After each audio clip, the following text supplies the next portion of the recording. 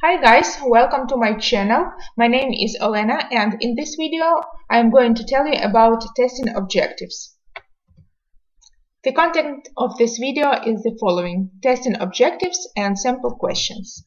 According to ISTQB syllabus, objectives of testing are to find defects, to gain confidence about the level of quality, to provide information for decision making, for example for stakeholders, to prevent defects through reviews of requirements and designing test cases early in the life cycle, to reduce the risk of problems occurring in an operational environment, to meet legal or contractual requirement,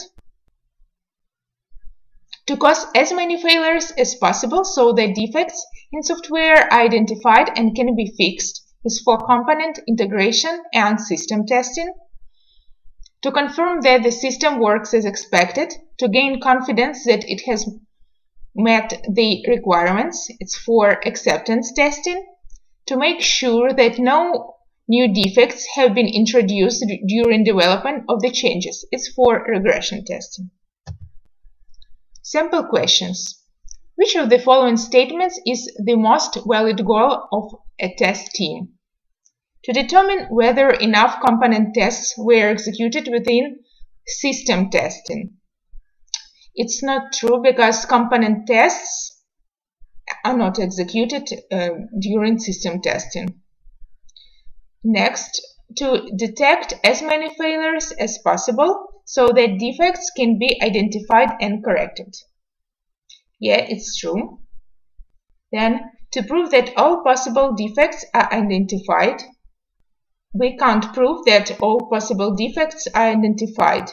It's one of the principles of testing. Then, to prove that any remaining defects will not cause any failures. Testing can't prove that any remaining defects will not cause any failures, so it's not true. The correct answer is B, to detect as many failures as possible so that defects can be identified and corrected. The second question, which of the following statements are true? So there will be several correct statements. Software testing may be required to meet legal or contractual requirements. Yeah, that's true. Software testing is mainly needed to improve the quality of the product. Yes, software testing improves the quality of the product. Rigorous testing and fixing of found defects could help reduce the risk of problems occurring in an operational environment. Yeah, testing and fixing of found defects helps to reduce the risk of problem occurring. Yeah, that's true. Rigorous testing is sometimes used to prove that all failures have been found. It's not possible to prove that all failures have been found. It's not true. So the answer is A, because first, second, and the third statements are true. Which one is not a testing objective? Debugging. No, it's not objective of testing. Actually, it's not a testing activity. Gaining confidence that requirements are met. Yeah, it's a testing objective. Providing information for decision making.